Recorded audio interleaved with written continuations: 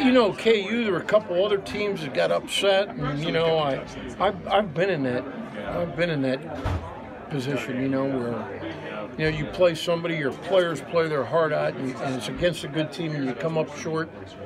And you know, what are you going to do? You go in the locker room, you tell them you appreciate how hard they played, you're proud of them.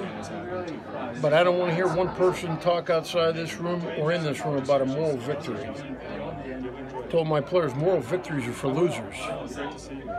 Moral victory, you can see progress, that's a good thing. But you either won or you lost, and that's how it works in life.